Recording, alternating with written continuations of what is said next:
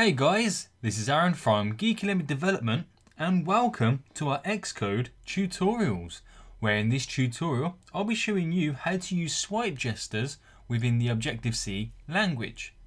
Now already on the simulator I have an example of what we're going to be creating today. As you can see here we have a label in the middle of our screen. Now the reason that that's there is to indicate our swipe gestures. So how these work is our user swipes their finger across the screen. Now depending on what direction they swipe their finger in, we can create an action from it. So the actions don't really have to be anything in particular, but what we've done here is when we swipe left, right, up or down, the action that's going to get performed is displaying text within this label. And the text it's going to display is the direction in which it's swiped. So if I swipe up on the screen, you can see the label changes to up. If I go down, left and right. So we've got all four directions there, creating different actions altogether. So we've got four different actions altogether, but they perform the same thing, just changing the text of our label. So that's what we're going to be creating today. So already in my project set up.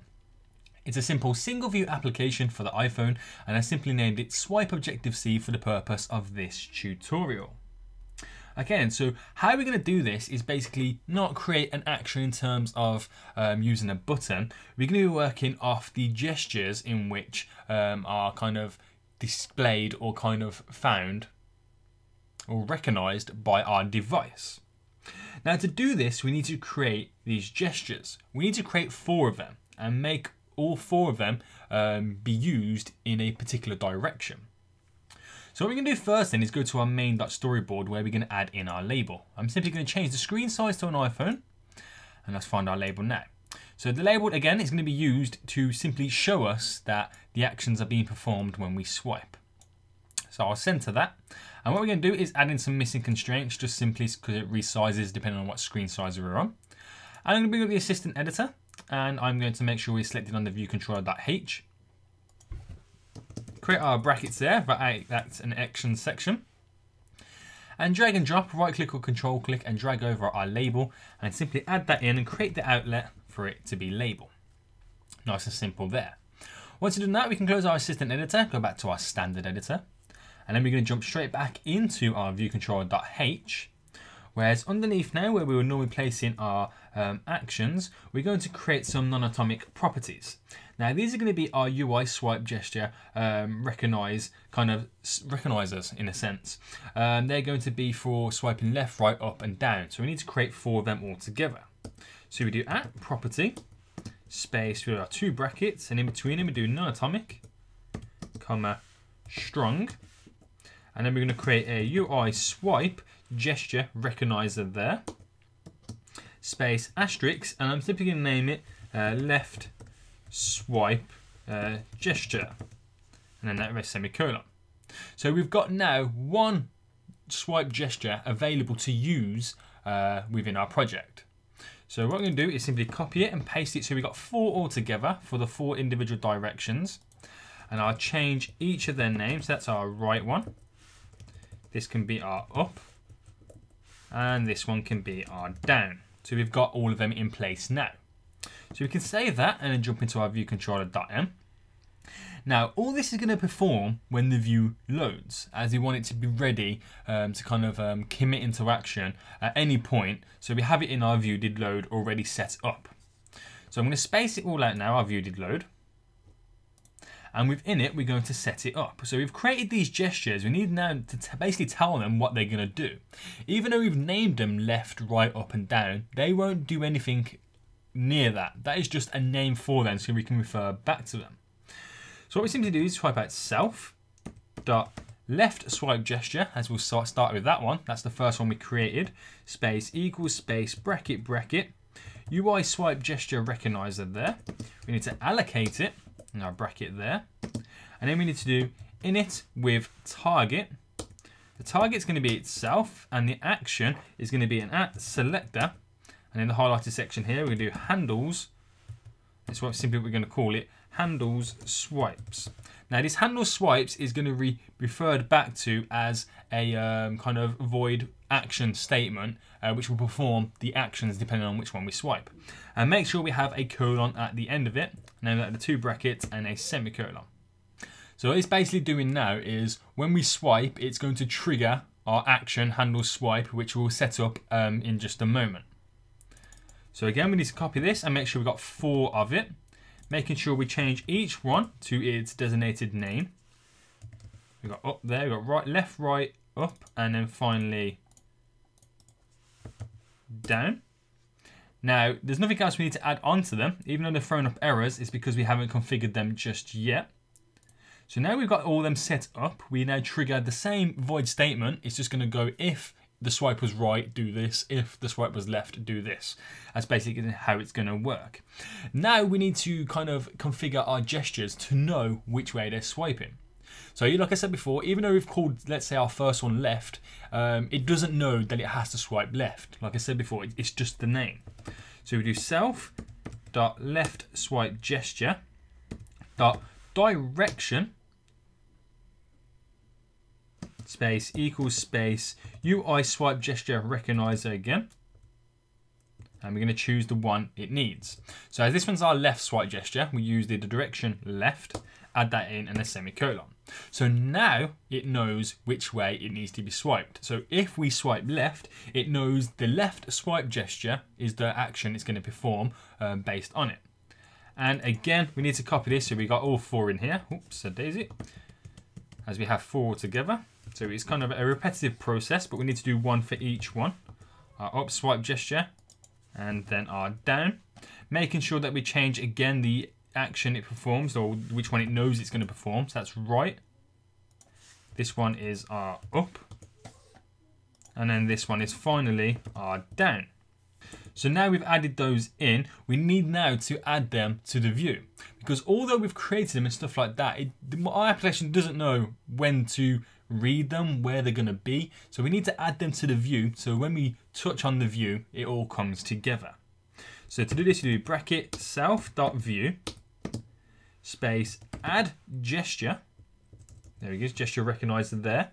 And we're going to add our self.left swipe gesture and a bracket and a semicolon. So we've added that to the view. And again, we need to repeat the process. So we have 4 all together, changing each one, making sure we've got all of them added in. And there we go. So now our view knows all about them. They're all set up. Our gestures know which way they work in terms of what direction they get swiped in. We need to now create our void statement to perform the actions depending on where it's swiped. So at the bottom here, I'm going to space it out so you can clearly see. Now we called our action here handle swipes. So we need to remember that. So we go to dash bracket void, and what we call it now is handle swipes. If you make sure we've 100% got it right, we can quickly copy and paste it there, even though we spelt it right there. Oh, there we go, we missed out the S. So we've got handles swipes there, and then what we do then is our bracket, and then what we do there is our colon, which we added in, and then our 2 brackets, we do UI swipe gesture recognizer there, with the direction, recognizer there, space asterisk, and then a bracket there, and our sender. And then we do our parentheses and press enter. Okay, so we've got that set up. So no matter what one we swipe now, it's got our link to our handles swipes action there, and it perform this void statement. So now we can add the actions to perform whatever one we've kind of swiped in. So we do if, in the highlight section here, our sender dot direction is equal to UI swipes recognizer. Let's start with our left one. So if the direction it recognized there was swipe left, and then it's going to perform label.text simply equal, that symbol quotation mark, left, and that of a semicolon. So we've got it all configured now. We swipe left on the screen, and because it reads that that direction was left, it will display the word left in our text label. If we copy it and again paste it, so we've got 4 all together, making sure that we change the direction on each one. So this will be our right. We'll have this one as our up. And then finally this one as our down. And again, changing while it says in our label, up, and then finally down. And there we go. So you don't just have to have the ability to have, changing text in a label. This is just showing you stuff and where you can place the actions from within the recognizable gesture. You could even implement this in a game in terms of, you touch the screen and you can move an object around or anything like that. Or even, fancy ways to navigate the application. So now we've done that, then we can simply go to build and run. So make sure we select one of our iPhone simulators and then go to build and run. Okay, and so now it's built on our device. We've got our label here. It's blank at the moment, but as soon as we start interacting and swiping, I can go up. Our label says up, down, left, and right. So we can go all different ways from swiping, and the label will change depending on what direction it kind of recognizes. And again, once it recognizes that direction, it will perform the action of the direction it kind of recognizes. Really, it's quite simple like that. And like I said before, you can add this to your applications. You can create games off it. It's a great way to move stuff around the screen or even navigate your application. It's a lot of fun. You can create fun little games. You can create like Simon Says Swipe Left, and your user's gonna swipe left and stuff like that. It's a fun little thing to do. And I hope this helps in any of your apps or projects at the moment. I want to thank all you guys for watching, and I'll see you all next time. Hey guys, just before we click off this video, I have a few more bits of information that I'd love to share with you.